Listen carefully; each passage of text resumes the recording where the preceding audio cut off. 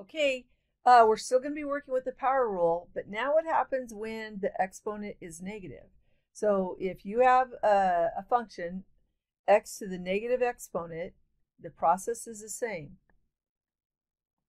This exponent right here gets brought down in front, and then you have that exponent subtract 1. Well, that's going to be a negative exponent now. Remember, with negative exponents, you rewrite it as a positive exponent. So let's do an example. If you have f of x is equal x to the negative fourth, you're going to find the derivative, and I showed you down here, but I'm going to walk through it with you real quick.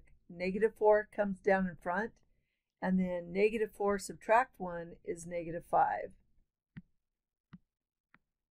And remember, we don't want to have negative exponents in an expression. So remember, if you have x to the negative anything, you rewrite it as 1 over x to that positive exponent. So we're going to rewrite, and for your homework and for a test, this is what I would expect. I would expect you to know to rewrite any derivatives with negative exponents, to rewrite it with the variables in the denominator with positive exponents. All right, that's it for this one.